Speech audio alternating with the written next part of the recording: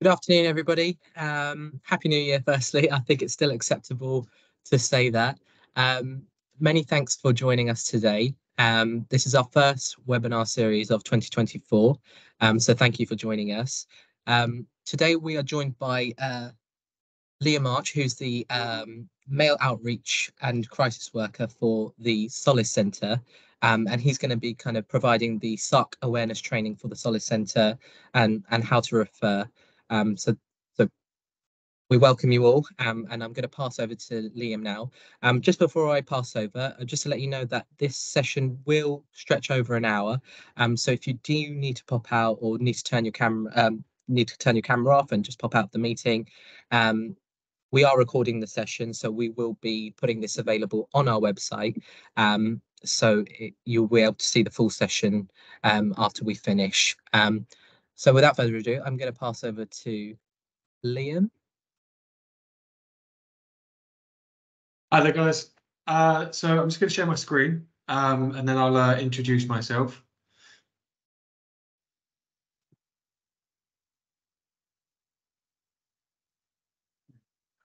So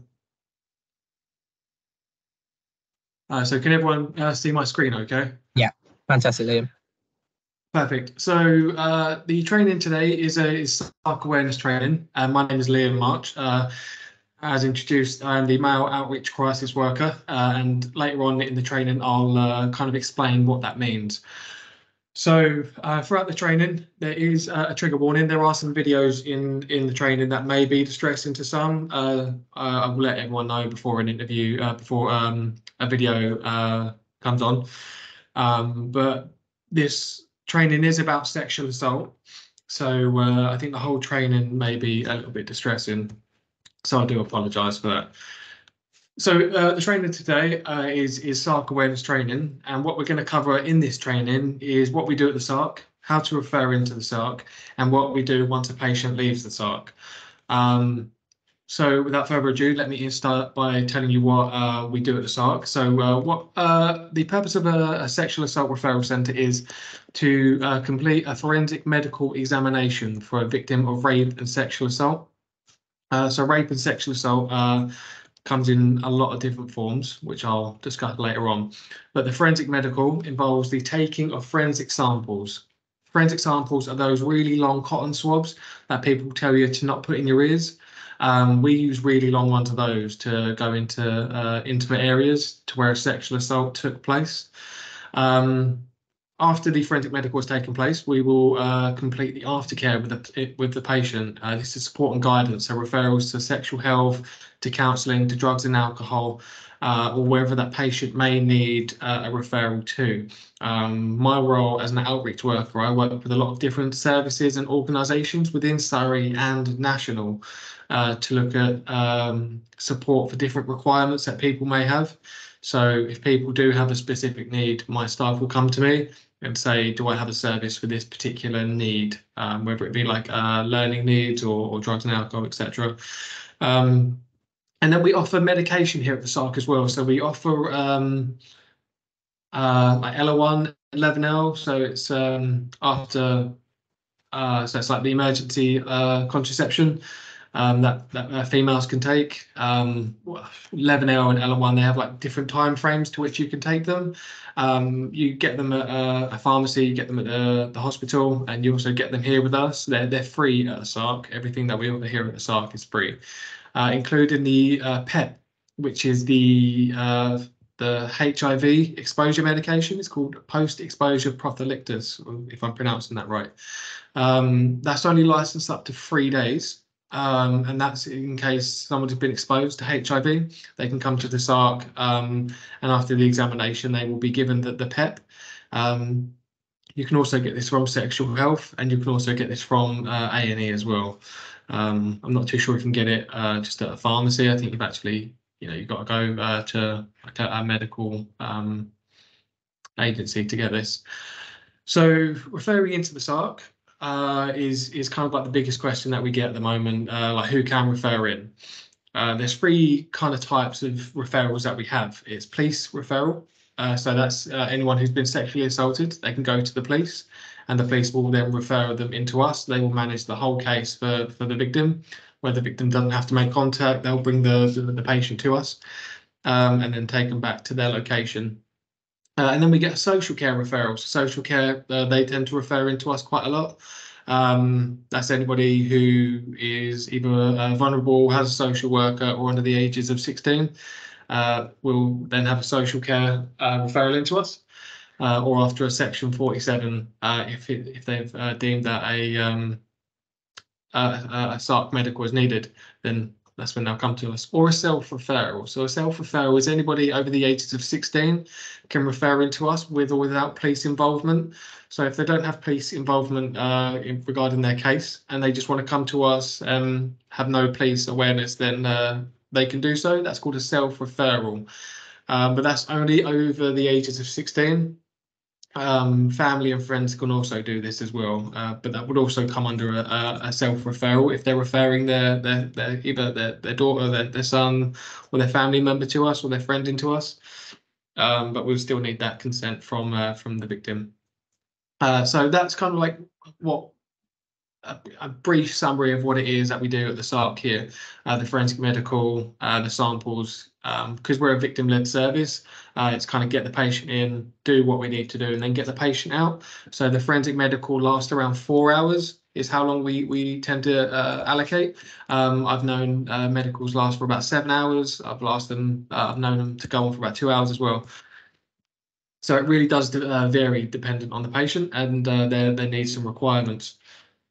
And then we've discussed medication, support services, and referring in, who can refer in.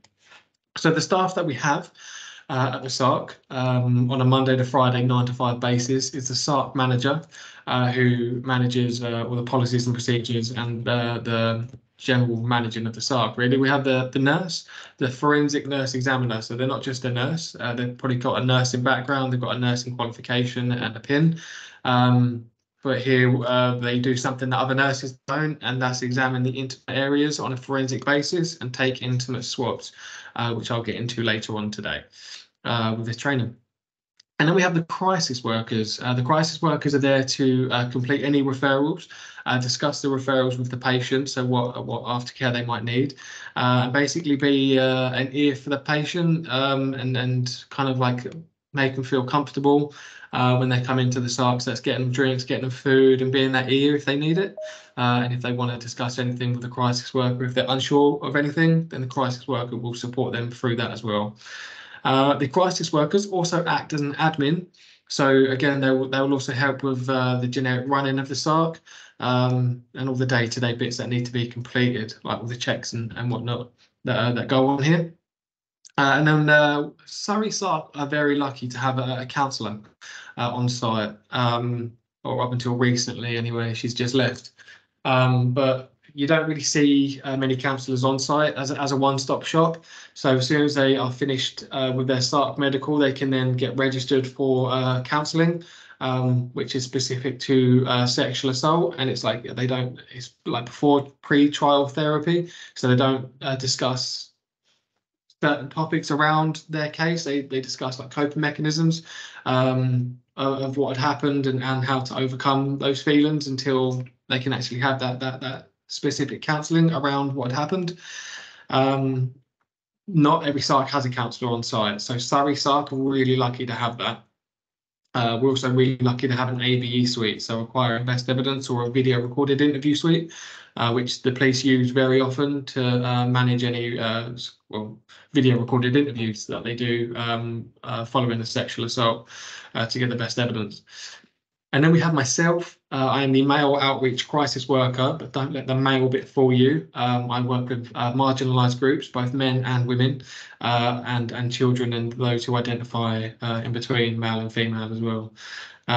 So there's not a single person that I don't really work with. I don't feel like anybody should be excluded from the engagement of the SARC. So I don't just work with professionals, I work with victims as well. Not just as a crisis worker, but I go out into like the streets, I hand out leaflets, I go to like freshers, I go to other events in and around Surrey, and I talk to like pedestrians, I talk to the public about sexual assault, and I let them know if they ever do need to come in to our SARC, We're here for them, no matter where they come from or their background or their gender or sexuality. So that's my role. But I'll talk about my male specific role a little bit later on in the training. So how do we help? So how do we help? We help patients who are victims of sexual assault. We don't help perpetrators. Like I said earlier, we're a victim-led service. So anybody who has experienced sexual assault, we are a cradle to coffin service, which means that there are no age restrictions here. So I have once been involved in an examination, not in this SARC, in an examination of an 8-week-old baby. I've also been involved in an examination of a 97-year-old lady. So it really does vary between the ages that we get. So we really do help everyone. And so how do we help? So it starts by referring into us. So like I said, the police referring to us, social care referring to us, and this includes strategy meetings, which I know some of you may be social workers, so you may be familiar with these strategy meetings as well as the police. And this is basically a multi-agency meeting where they discuss the needs of the patient. And if there's a sexual assault element, SARC will be involved into that meeting, and we'll say if this person qualifies for a forensic medical or if it's just a follow-up referral that they need to counselling or ISVAs, independent sexual violence advisors, who which is down here actually next to counselling, which they support anybody for going through the legal system. So they'll be like their ears and kind of tell them what's going on regarding their case. And then they'll come to the site, they'll have that forensic medical, that aftercare, any medication that they might need, any referrals that will happen. And then they have the counselling that is well. And then we do something called a follow-up as well, which we follow them up to 6 weeks, just to make sure that every referral that we've made has reached out to them and they're getting all the care that they need. This could be involved with like the GP as well. So we talk to their GPs quite a bit.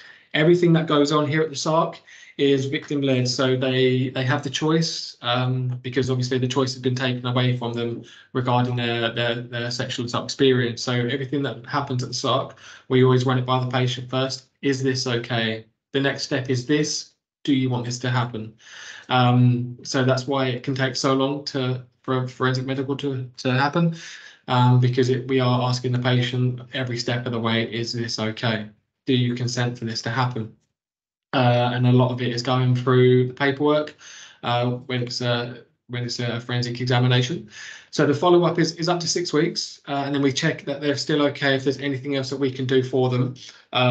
If not, then we won't contact them again until they contact us, or if they want their samples collected by the police. But once they leave our SARC, so when they come in, 4 hours later, they leave, we will do something called a forensic clean. That isn't just a wipe down with your Dettol. This is a licensed chemical called Celgene, which we use that eradicates DNA. So if somebody was to touch me, I'd wash my hands, their DNA would still be on me.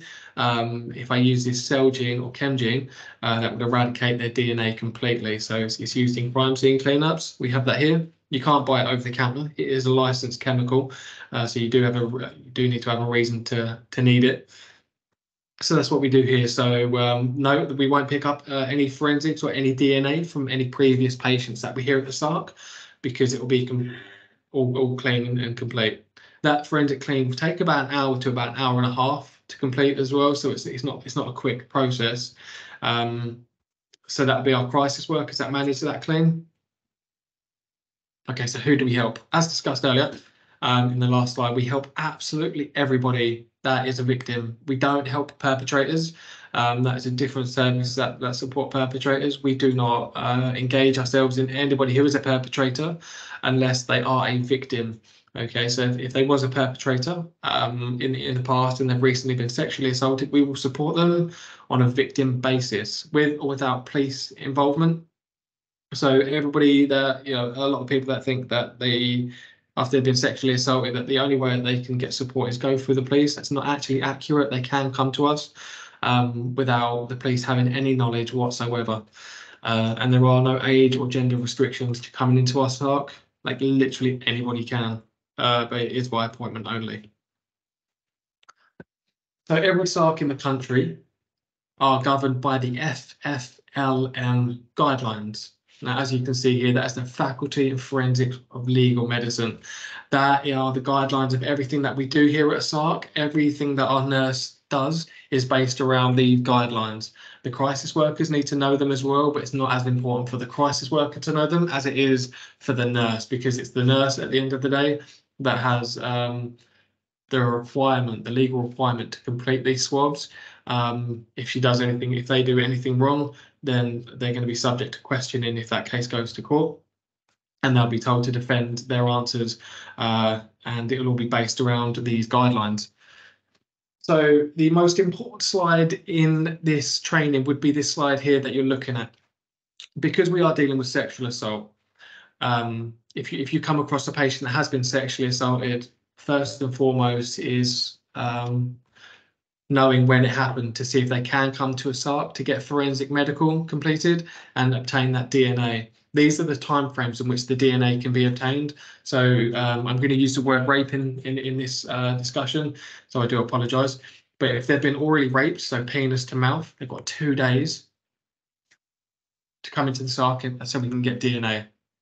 If it's skin contact, so me touching somebody, for an example, they would have 2 days, up to 7 days if they haven't washed. And digital penetration, that means, for example, fingers in the vagina or anus, that's 2 days.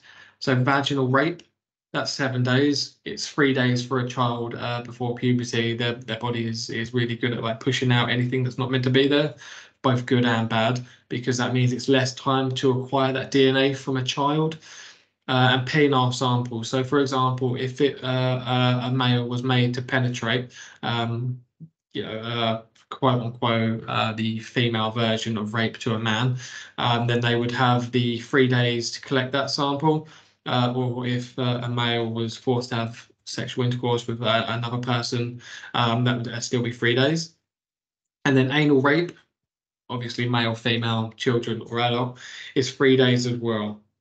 So as you can see at the bottom here, forensics are more effective if taken ASAP. The more time passes, the less chance of DNA detected.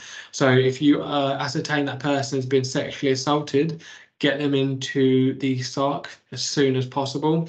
Kind of make sure that they're safe before you bring them in, and then we can sort them out with their mental health afterwards. It's just that we can then freeze their DNA or freeze the samples that have been taken. So if they come to us without police involvement, they've got 2 years to then make a decision if they want it to go to the police. We keep the samples here on site. They're frozen in a freezer that's locked in a locked room in a locked building. So there's no chances of anybody acquiring those samples. And then toxicology. So this is for drug facilitated sexual assault. So if anybody was spiked or injected with narcotics, then we can take blood samples up to 72 hours and urine samples up to 120 hours. So we do this as standard anyway. If there have been like suspicion of spiking, we would ask if we can take bloods and then pee in a little pot. We'd also keep the tissue that they wipe with as well. That would also go to the police.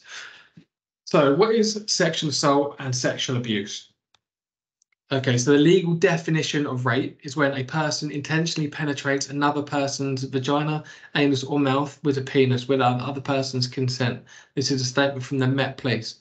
So a fun fact is a female cannot rape a man because a female does not have a penis.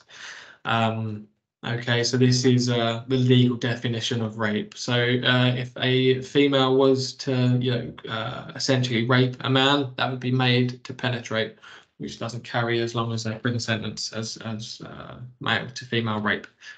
So sexual harassment, although it's still legal, it is still sexual abuse. I could go up to somebody in the street and sexually harass them verbally. There would be no legal prosecution for that. But it was, you can still report it, and I don't think anything legal would happen. But it's on the record then. And if nobody knows what revenge porn is, it's if somebody distributes a picture to a boyfriend or girlfriend, that person then sends it around the school or colleagues or workforce.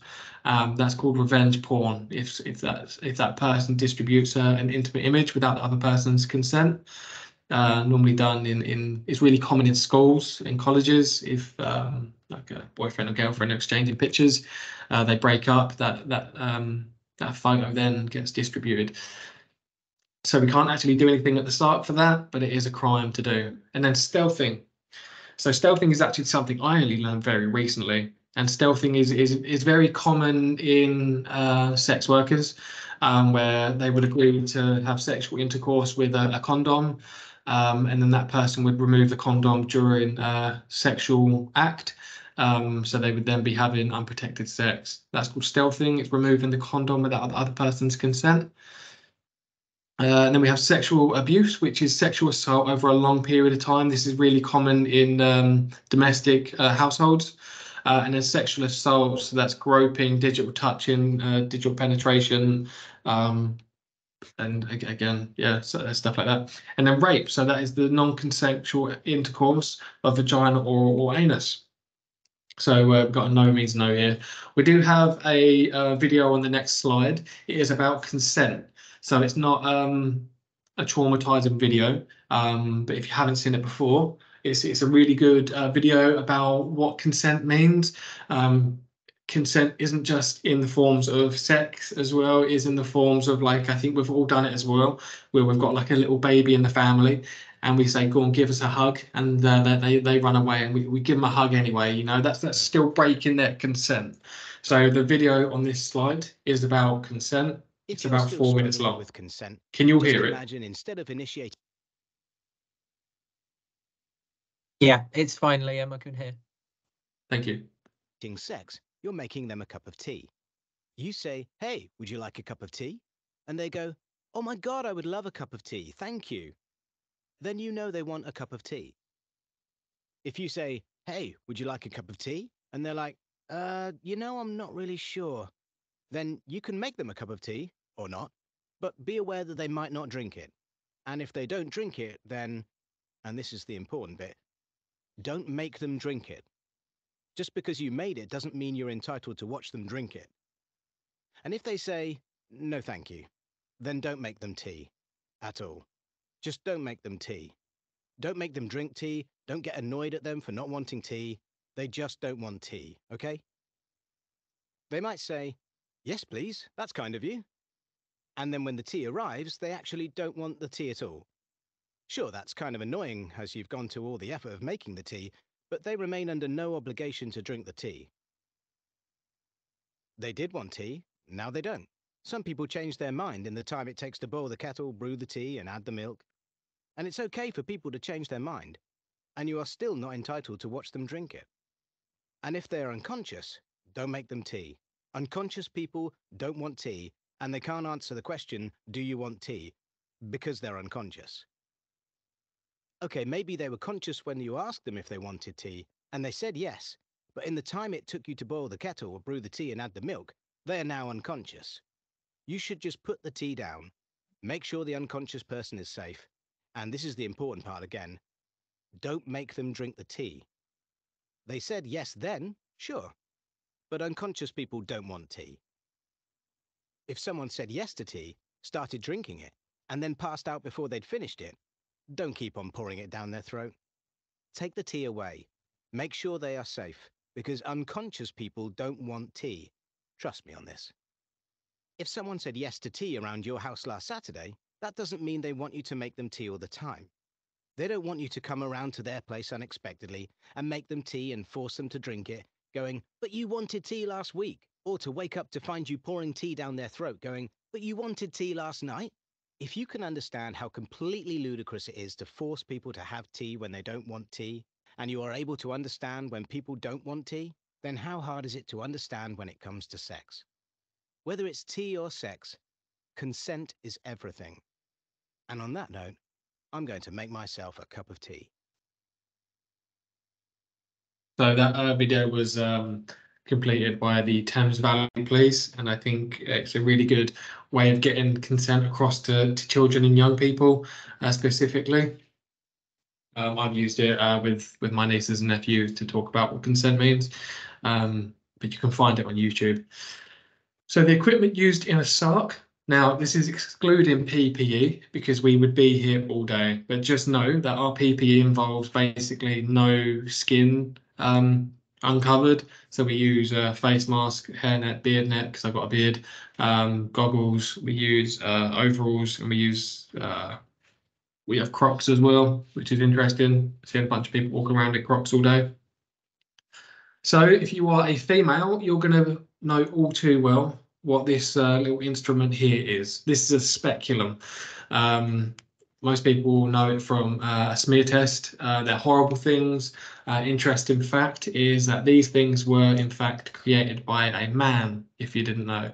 The man did not like the practice of gynecology when he created this, which is probably why it hurts so much. So these things aren't used on children under the ages of 13 because they are too invasive, they're brutal, and you just wouldn't put that near a child.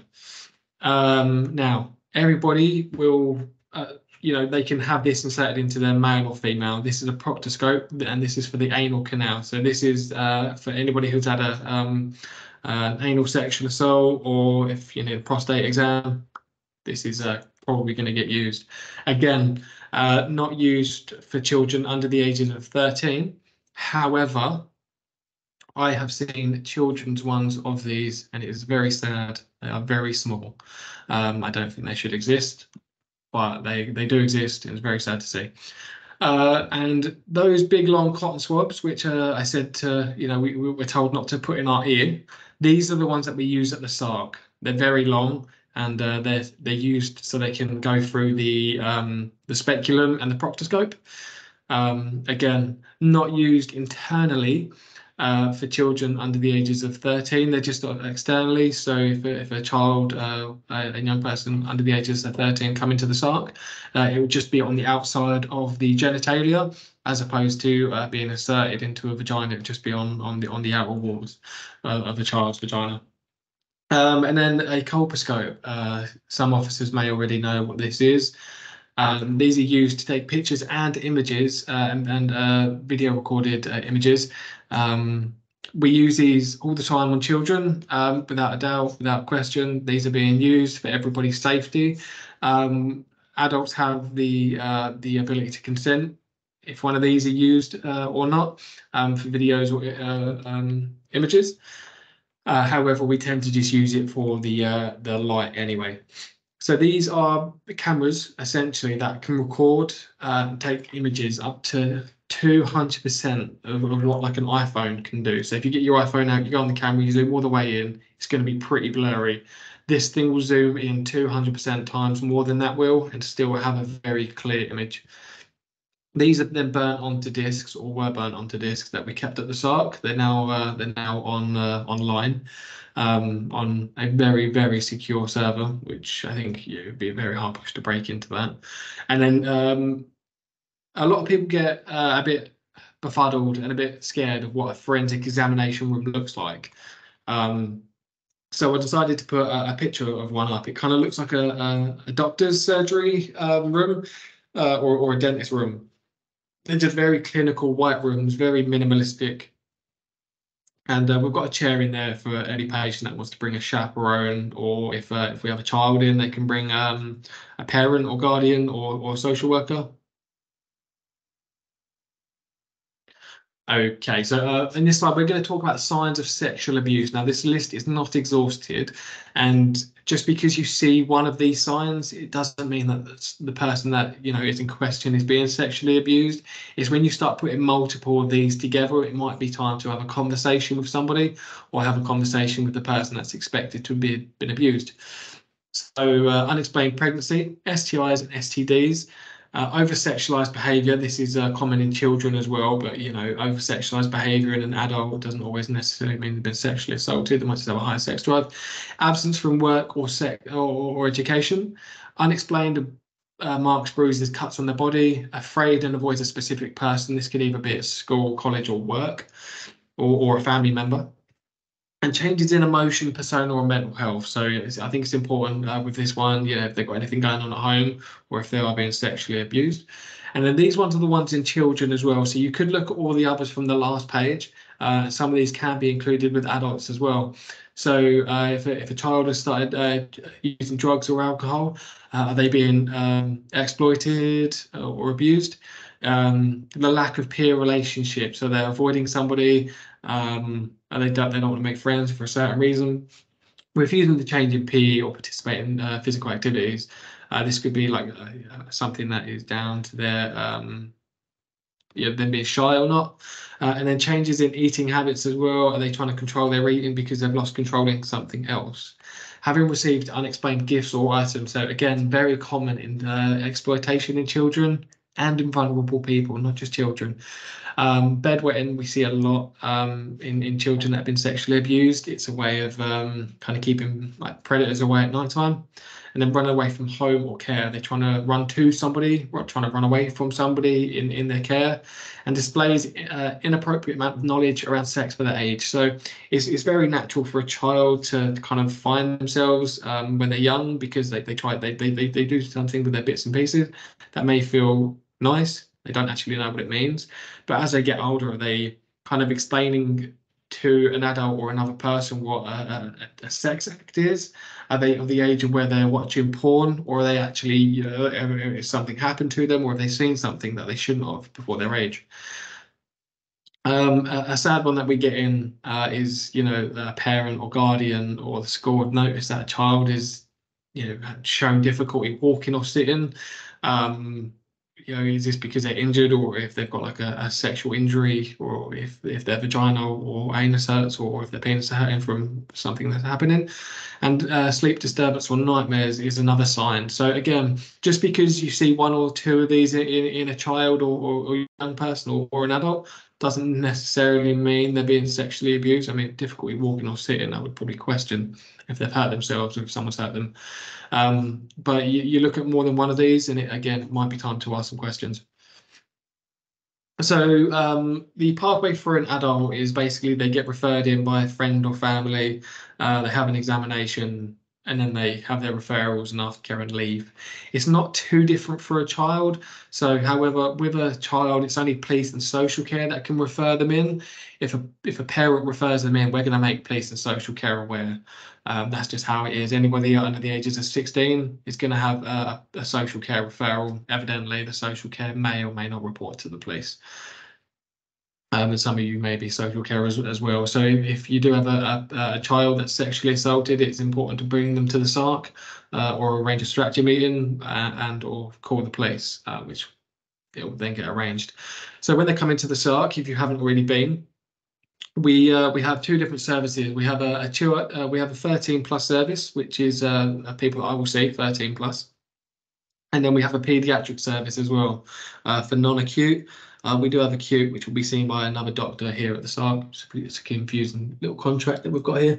But the under 13s non-acute, we have a specific child crisis worker that when they come in, the crisis worker will get to know the child through play. We have a very nice little playroom here with a little interactive TV, loads of toys, cuddly toys, plushies, sofas, kind of gender neutral toys as well, where the child can just play, and they will create a calm, relaxed atmosphere and environment for that child.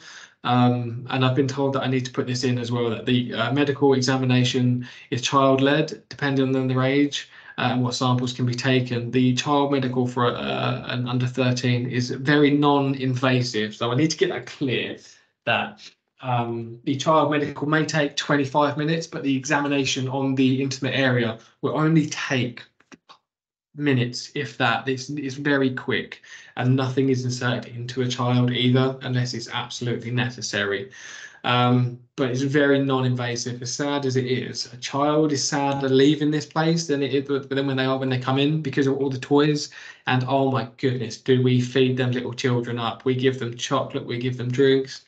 Every now and then, depending on their age, we give them a can of Coca-Cola. But yeah, we fatten these little kiddies up when they come in. We give them all the toys, we give them all the attention that they could ever want. So they're kind of sad to leaving because they've got to leave all of that behind. If the child is really young, they may not actually know that coming to a place like this is scary.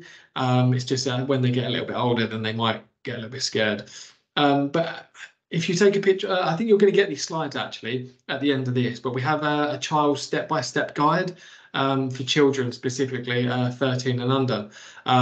So it's worth looking at that if you're interested in a video. I would have incorporated it into this one, but I think it's long enough as it is, because it's sort of like a 25-minute video on a child sark. So it's a very good watch if you've got that time to spare. I know you guys are mad busy, so you might not have, but if you do, in your own time, maybe. So sexual abuse and the barriers that present across different ages. So basically, this is why some people may not disclose their abuse, and more often than not, they're scared of the abuser. It's a coping mechanism. It's like Stockholm syndrome. So I've seen it before. I worked in a children's home where a 13-year-old girl had fallen in love with her foster brother, who had been raping her literally on a daily basis. But the perpetrator made the child fall in love with him. So it was kind of like perceived as love, not sexual abuse. And then level of maturity as well. So this person may think like dating a 17-year-old person when they're 13 is really cool. In actual fact, it's rape if they've had sex.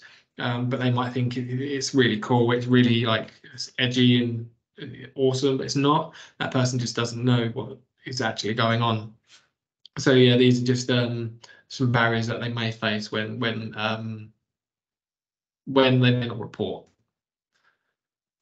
So FGM.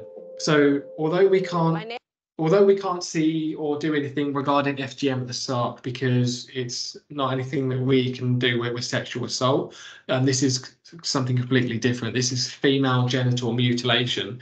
And although this video is going to portray 4 different types, there is a 5th, which is called breast ironing. That's just wrapping the breasts up so they don't grow and develop, making a female less attractive to a man, apparently. Some of you may know more in this than I do, which I do not claim to be an expert in FGM at all. I just think it's very important for myself to know about, and I like to teach everybody else about FGM as much as I can. What I will say is if we do see a victim of FGM in our SARC that have been sexually assaulted, what we do, we make police and social care aware if they have anybody below the ages of 18. So if they have children, say for example, we get an adult female in who has experienced FGM. If they've got children under the ages of 18, then we will make a report to social care. And I think our nurses now have a register that they need to report to. Is everyone happy to watch this video, or should I skip it?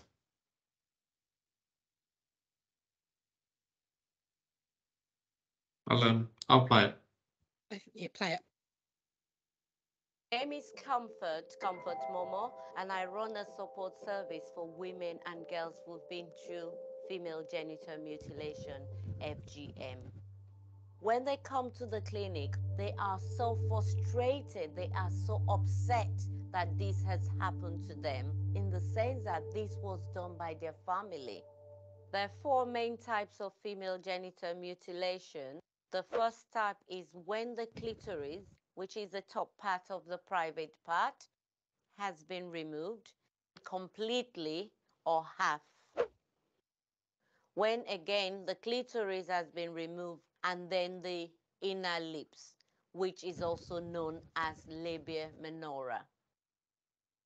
Where the clitoris has been removed, the inner lips, and then they remove the big lips as well. And when they remove everything, the edges are stitched together, leaving a tiny opening for the passage of menstrual flow as well as urine. Type 4 is also known as unclassified, which include pricking the clitoris, sometimes introduction of corrosive materials to the vulva area, or tattoo, cutting into the flesh or the rugae or the floor of the vagina. The immediate complications include hemorrhage, excessive bleeding. When you remove the clitoris, either with scissors or with razor blade, the child or the young woman will bleed. Women who've had female genital mutilation present with recurrent urinary tract infection, vaginal infection, and this can prevent women from getting pregnant because this will lead to infertility. Other complications include HIV because of using the same razor blade or the same equipment for girls. Pain during sexual intercourse, pain when having your period. If they have had type 3 female genital mutilation, we have to cut them open again because with a small tiny opening, there's no way they can have normal penetration during sexual intercourse. A child can die from the short-term effect of female genital mutilation. A mother can die during childbirth. A baby can die because of asphyxiation. FGM can kill. We need to change attitude. We need to empower women and girls. We need to end FGM now. So I think that's very important for everybody to know about FGM. Interesting fact again, it happens here in the UK. The most common places are West Midlands and I think Slough in Thames Valley are the most common places. I've seen this video 100 times and every time I see it, I cross my legs with the pain that this happens because I can't imagine anything worse than doing something down there, especially to a pair of scissors. So it's very important that this is known about and kind of like awareness is out there. So yeah, if you don't know about FGM, you do now. If you want to know more about it, just Google it, and you can find out more. Okay, so this is essentially my bread and butter. This is my job title, Male Outreach Crisis Worker. And here's what I'm going to talk about supporting marginalised groups who have experienced sexual assault. So because it is my role, I do need to mention that it is male sexual assault support. That's MSAS, MSAS, male sexual assault support. So I'm a male outreach crisis worker. There are 3 of us. One in Sussex, one in Surrey, and one in Kent. So there is one more video I'm going to play you. That is it for the rest of the training, but it is the most important video in this training. So male sexual assault support MSAS is a male-specific project set out for males who have suffered sexual trauma, both either recently or historically. And it's set out for men and made by men. So myself and my colleagues have put this project together to support males and marginalised groups who have experienced sexual assault. So there are some stats and statistics around why we are put in post and why males and marginalised groups may not come forwards, which I'll talk about after the video. This video I know is distressing. And it talks about male sexual assault in quite a good amount of detail. So I ask if you don't want to, if you do find yourself easily upset, then please do mute your computers now because I'm about to press play. But I assure you this is only a 3-minute long video and it can be quite distressing.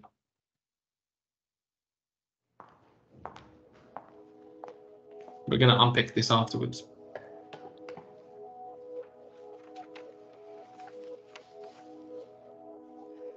I was sexually abused when I was about 8 by an older male cousin. I've been sexually assaulted on 4 different occasions. I was 6 years old, the first time that I was molested. A neighbor named Hank took me into his house. And at first it was hugging, and then his hands traveled. And when I tried to push him away, he beat me. And then he raped me. And I was haunted by the fact that this happened in a little girl's bedroom. For a long time, I blamed myself. I was just angry because I'd go to school and nobody in school knew what was going on. When I tried to tell my mom, she kicked me out of the house and laughed at me and told me I would never deserve anything better. It became something that lasted until I was 17 years old. I remember after it happened and after he left, sitting on a bed for a while, torn up and saying, I am never going to tell another living person about this. I went and got my friends and I drove them home. Thank you for reading that, Katrina. Thanks. Now, if you had the chance, how would you respond to this person's story? I just feel like, or just like hug her, and just let her know it's not her fault. You were a little girl. It's not your fault, honey. You actually have the chance to meet that person because they're here today. This is James Metters. This is Mark Godoy Jr. This is Isaac Andrade. This is Walter Castaneda. This is Glenn Hall. He served in the Army for 30 years, retiring as Command Sergeant Major. And what you just read is his story. What you just read was his story. Oh my God. How you doing? Good, how are you? Doing good.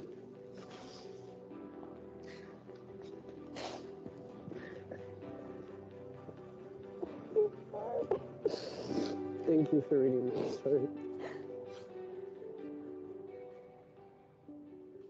I know the statistic is 1 in 6. I'll go into a room and I count 6 men. Like there's somebody else in here, and they're probably dealing with it the same way I've dealt with it, which is not talking about it.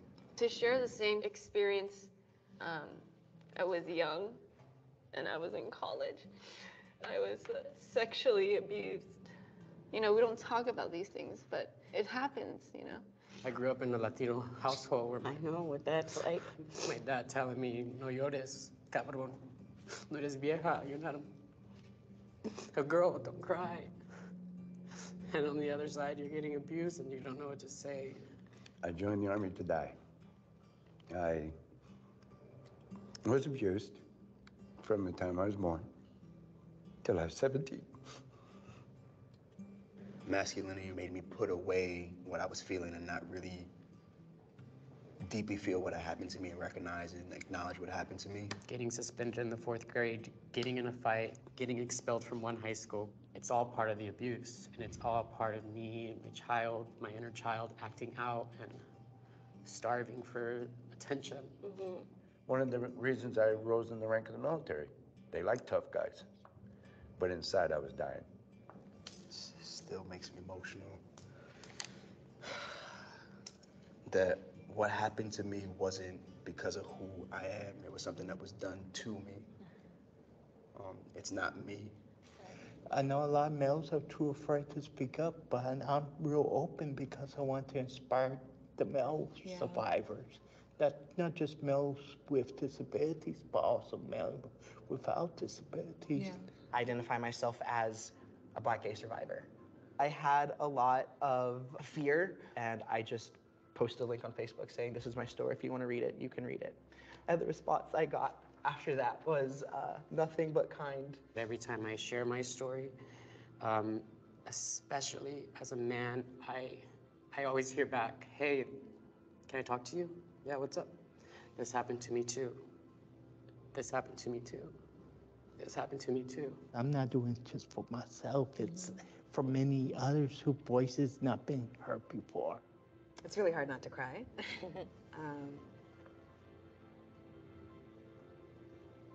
I'm really glad you've done the work, and I know that you changed somebody's life. So that's all I can say without crying. You can survive it. You can get through it. I think you're just so strong. Like, I don't know if you know it, but you're very strong. Thank you.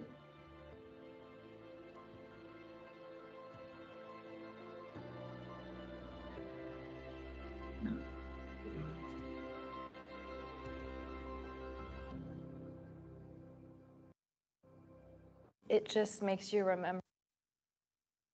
So this is a video by 1 in 6 in the USA. However, it's the same stat over here in the UK.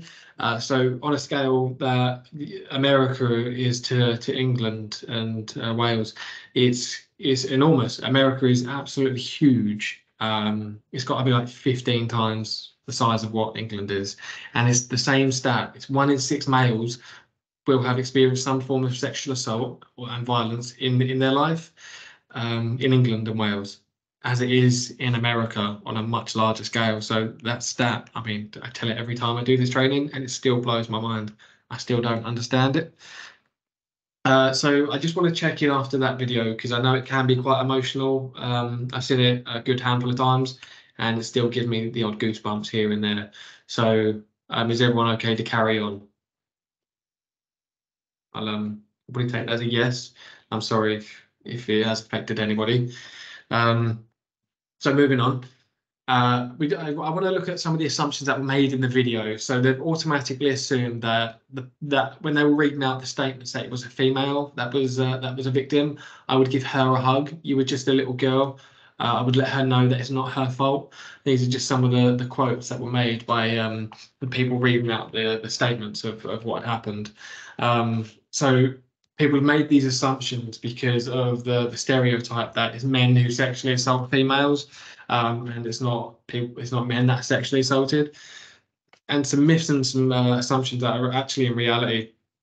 And these are myths because they've been debunked, that men cannot be raped. A man can be raped, but it is by another man.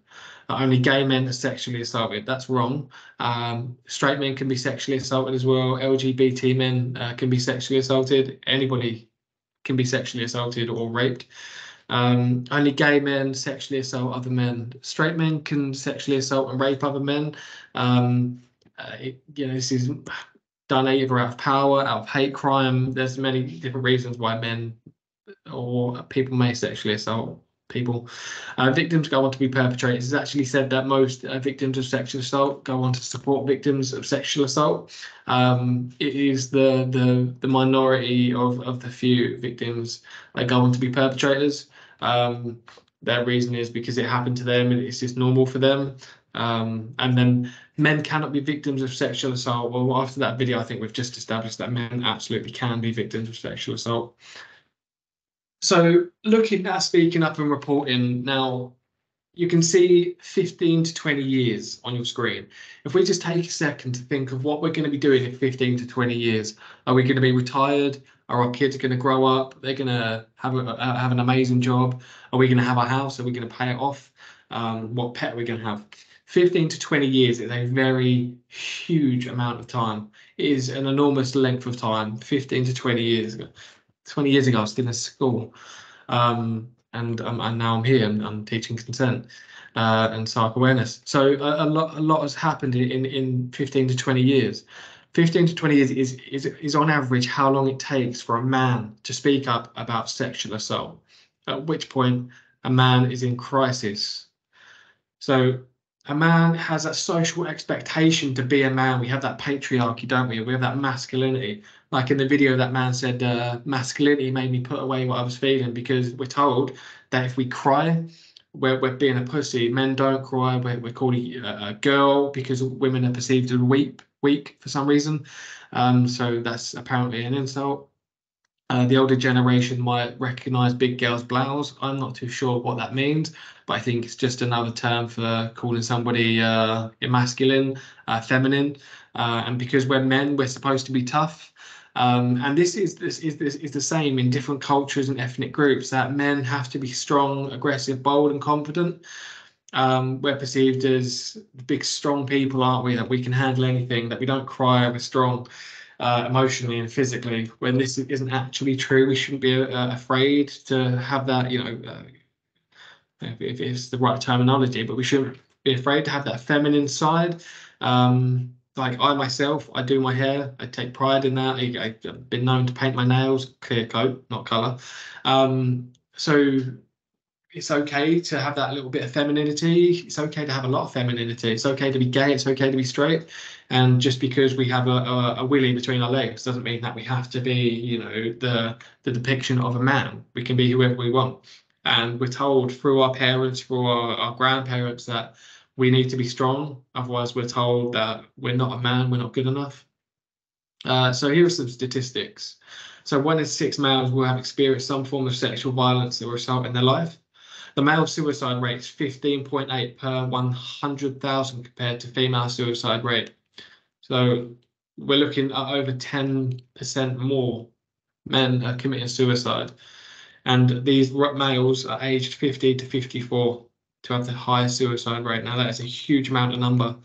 It's a huge number, sorry. And it just correlates between 15 to 20 years, because by the time that a man seeks help, it's relatively too late because they can't get the help in time. Here at the SARC, if a man has experienced sexual assault in their childhood or 10 to 15 years ago, however long ago it was, we can support them, as well as people that don't just identify as a male, people who identify as other groups as well. We have support for them. So non-binary and transgender people too, we can also support.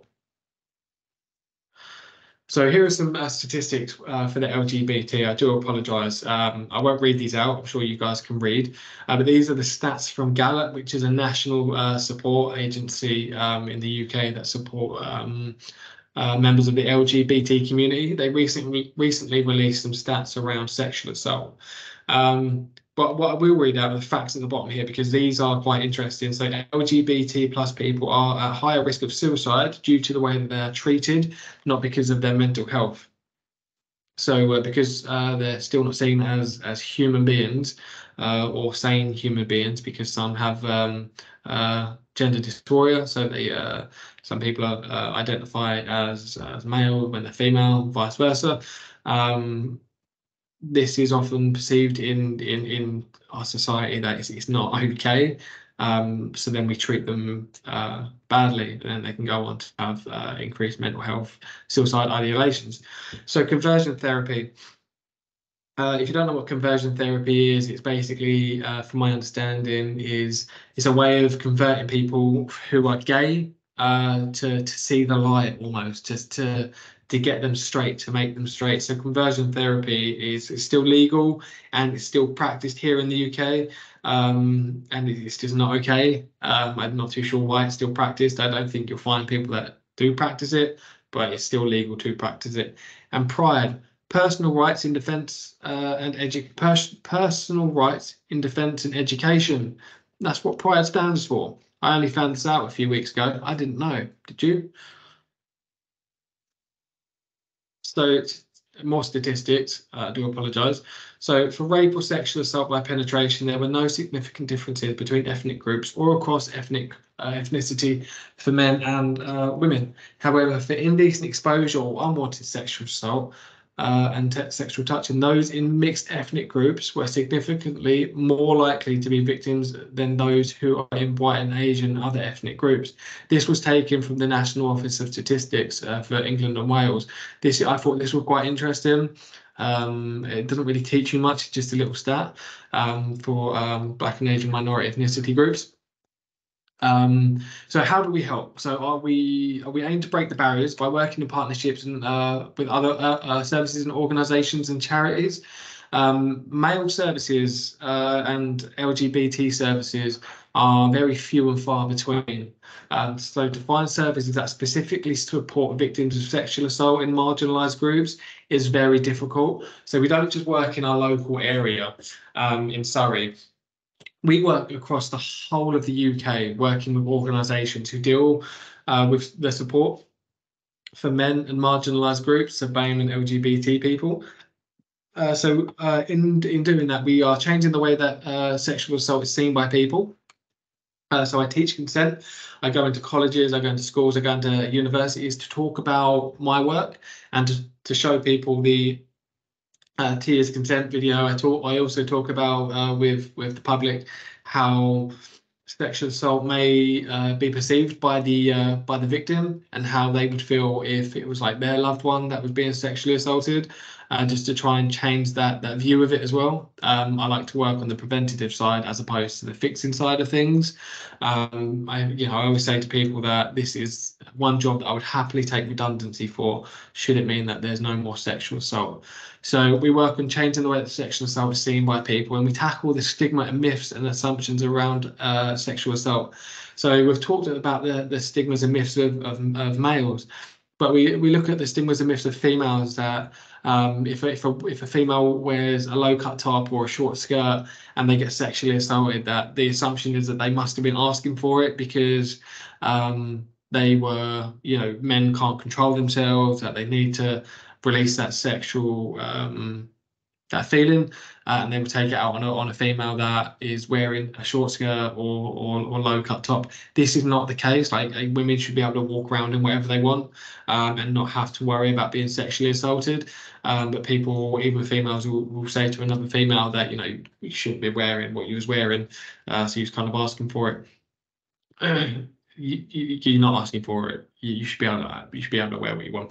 And working with marginalised groups as well. So I don't feel like it should just be men and women that are able to access our support. It should be people who are in the LGBT community, who are people of colour, so Black and Asian minority ethnicity people. So we work with Bain Cancer in Surrey, Sussex and Kent.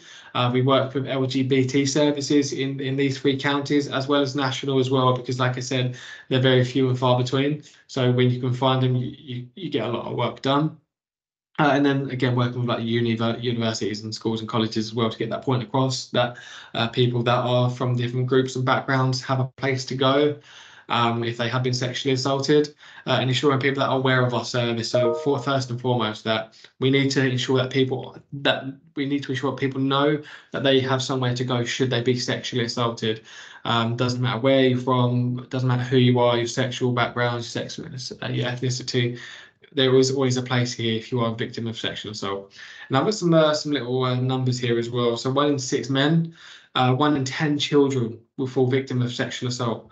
And when I completed this this training here, it was 1 in 3 females. It's now changed to 1 in 2 females, which is a staggering number because these are just the reported stats. So if you look at the unreported, you're looking at some form of sexual harassment, sexual assault, or indecent sexual behaviour. Will have experience. Every woman will have experienced at some point in their life, whether it be walking home from school and they're catcalled by a builder. They will have experienced some form of sexual harassment or unwanted sexual attention by somebody at some point in their life. Please correct me if I'm wrong. And if it hasn't happened to you, you're very lucky. But I'm pretty sure that every female in this country will have experienced some form of that in their life. Okay, so we are coming to the end of the training now. Sorry it's taken so long. I feel like we've covered quite a lot in this session. So the SARC process and what it is we do, referrals coming in and referrals going out. We've talked about consent, we've talked about FGM, the forensic window. So you are going to get these slides. This is the window that I would ask that everyone takes from this training, is understanding what those forensic windows are and how to get them to the SARC in that time frame. I understand what sexual assault is in adults and children, difference between marginalised groups, i.e. men and women, and common signs of sexual assault in children and adults. So these are just some of the feedback that we've got. These are from mixed gender these are from mixed genders. So the staff are lovely and friendly. You can read it. But we ask everybody who comes to our service to fill out feedback, just so we can develop our service a little bit better. So if you have any questions, now is your time to shine. There is no such thing as a silly question. If you want to know something, I will try and answer it for you. And these are our details. I'm going to stop sharing my screen and come on to Teams now. Thank you, Liam. The Q&A bar is open, so if you want to pop a question, I've just seen Tara's just popped in, not a question, but just to say fantastic and informative session. Thanks so much. So some feedback for you there, Liam. Cheers, I appreciate that. Are there any other questions, or if people want, I can open up the chat bar if it's easier, or if you'd like me to open up mics and cameras, I can open up the option to do that as well. Yeah, if you open up the chat bar, let people people might feel more comfortable in typing in their questions as opposed to asking them on mic, which is it's fine. I get it. And I must apologise as well for waffling on everybody. There was a lot to cover in a short amount of time. I think we've just gone over an hour. This normally takes me about an hour and a half to complete, but I've had to kind of go for it. And I do apologise. It's been a bit numb. for everyone to sit and listen to my little boring voice. So yeah, feel free to ask questions. Failing that, my info is on the training that you'll get sent out, so you can always email me questions as well, or if you want to refer in, you always can do that as well. But yeah, I'll hang about for a bit if anyone wants to stay and ask questions. Thanks, Liam. Just for all of the attendees, we've just opened up the chat bar so you can pop in the questions if you want now. Oh, they're all popping in now. Okay, so we've got one here. Do we refer by email? No, so you can call up and refer. It's the best way. You'll go through to our call centre. They will take some details, put you through to a nurse who will then take a bunch of questions and get an examination booked in. So I'd always recommend calling in. Number is found on the training that you'll get sent, or you can just look us up. How do you look after yourself? So we have clinical supervisions to look after ourselves, and we debrief after a case as well. So if we do get a particular case in that we do find difficult, I myself have had several of these. I tend to talk with the staff on shift, and then I jump on a clinical supervision as well, just to talk about it and see what I could have done better. And we also get counselling as well provided if it's pretty tough and we find it a bit hard to get over it. It can be a pretty painful job. I think jobs like this kind of have a shelf life. Any other questions? Let's go down. Okay, I don't think I see any other questions here. What's this? So if someone has been assaulted years ago, how would you go through the process knowing forensics may not be possible? Okay, so forensics definitely aren't possible. Anything over 7 days is not possible to obtain forensics. But what we can do in this point is you can still report it to the police. I don't think it's going to go anywhere, but it will be on that person's file. We do have services here. Should that person need support, we use a lot of services like I don't know if you've heard of Aurora Foundation. We would make a referral into them. And then they would manage your care as well. So specific services who support victims who were sexually assaulted in childhood or a few years back. There's many different services that we use for people that have experienced some form of sexual assault in their life. Okay. Once you have seen the victim, do you inform the GP, etc., of what's been? So we only inform the GP if the patient consents to a GP referral being done. So we don't tell anybody about their involvement with the SARC unless they consent to that, unless they are, of course, a safeguarding risk to themselves or other people. We have to ask them everything where they want their information to go.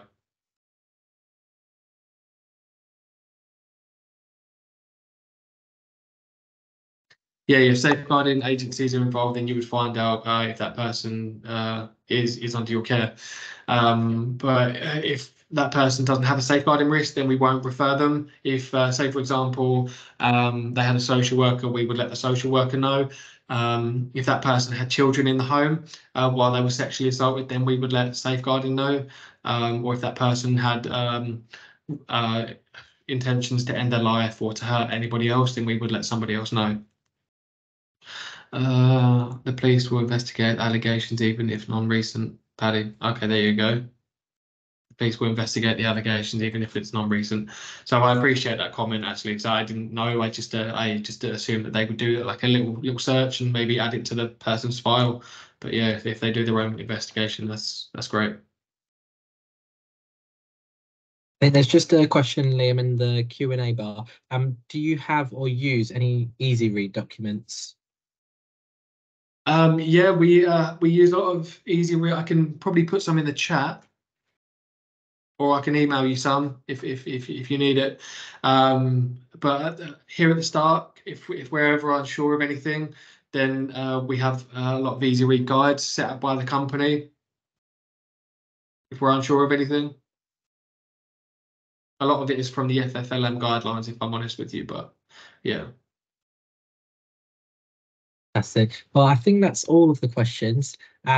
We will put a feedback survey and a link in the chat bar after this session is finished. So if you could just give some feedback for Liam. I know there's a load of comments that there in the chat bar for Liam, so really appreciate all of the feedback already.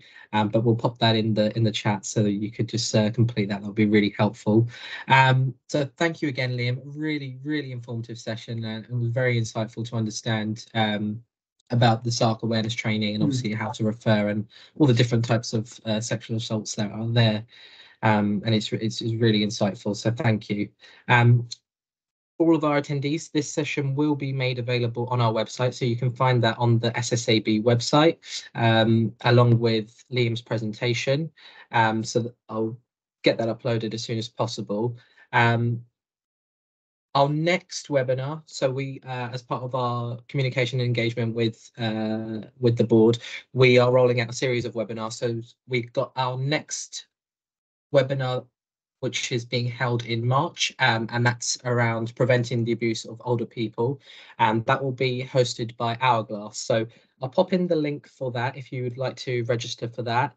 But full details can be found on our website as well, on our webinar page. So feel free to check that out. And I think I'm just going to hand back over to Liam. He's got one more thing to say. Hi guys. So before we all dip out, I just want to say that as a SARC, we do hold open days here as well. So if you do want to find out more, please give me an email. We'll get you booked into an open day. You can come to the SARC and see what you can talk to a nurse, you can talk to another crisis worker, you'll get to see the paediatric suite, and you'll get a view around the SARC, including the video recorded interview suite, which we use. Please do send me an email if you're interested in this. I think a lot of people find it useful. You also get a goodie bag as well. I say a goodie bag. You don't get sweets and a cake like you did as a child going to a party, but our goodie bags are basically safety items that I would normally bring to events, and we have a lot of services and leaflets that we would put in the bag for you to use should you find yourself using them at some point for a patient or yourselves or a family member or friend. But yeah, most of the services that we use, we have a leaflet for that we will give you as well. So if you are interested, please do let us know. Thank you, Liam.